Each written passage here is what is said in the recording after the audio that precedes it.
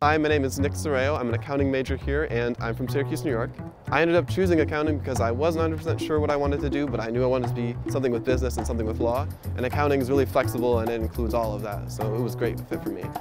My favorite class so far has actually been Business Law 1. It was kind of the gateway class for me. It really convinced me that I loved business, that I loved law, and that I really wanted to try out more accounting classes and just get involved more with business and school management. I'm actually involved a lot with the Model UN Club here on campus and with Running Club, but I also work at the Student Association, and a lot of my job with that is helping other clubs access their budgets and finances, which ends up being a lot of fun most of the time. This major actually really surprised me because I knew it was flexible, but there's a ton of different stuff I can do with it, and you can basically go into any kind of business career that you want to with it.